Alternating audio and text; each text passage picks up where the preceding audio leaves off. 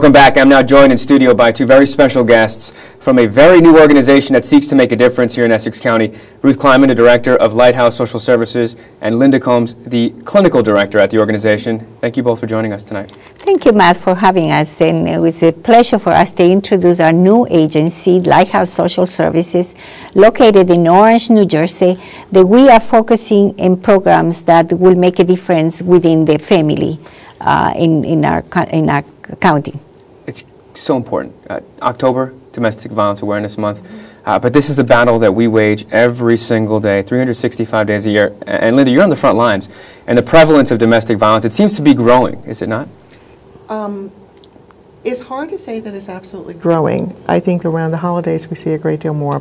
And let me just go back to definition of domestic violence. It's where there's intimate partner relationships, where power and control is being used, and often in emotional, physical, psychological, financial controls. Around the holidays we are probably going to see more because there's a great deal more stress, and of course the power and control issues become more prevalent around the stressors, financial and otherwise. And I'd like to say that domestic violence cuts across all lines, whether it's economic, cultural, so it can be CEOs of major companies, it can be police officers, judges, doctors, as well as bricklayers. You know, we tend to think that domestic violence occurs only with the financially indigent. It doesn't. Power and control is a major issue across all boundaries and does occur about every 16 minutes. It's reported. That doesn't reflect the unreported, which is probably closer to 5 to 8 minutes apart. Wow. And Ruth, I know the genesis of Lighthouse sought to situate itself in a community that is largely underserved with these services. And this is a community, you know, Orange, in parts of Essex County that are on the macro level in New Jersey, there's a lot of them. It's not just Orange. Right. There's suburban areas and there's urban areas.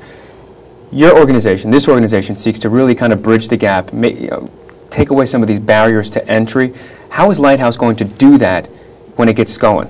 Well, we located in Orange because we know that there's a big Latino population, and because of the majority of them they are undocumented, so they cannot access, or they are afraid to access services or report incidents of domestic violence. But we are focusing not only in giving the counseling sessions in Spanish, but also knowing their culture. Because for every leader issue of every person who comes from different countries, you have to be sensitive enough how to approach those issues to make it successful.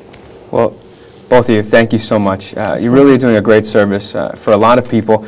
Hopefully, we're going to put the number up there as well as your website so people can really tap into it and they can really reach out to you if they do need some services. And we're looking to fill a void that shouldn't be there in the first place. So, Ruth, Linda, thank you again for joining us. Thank you. All right, everyone, stay with us. Up next, we're going to take a quick look at your top news this evening, plus a look at your top sports headlines after this.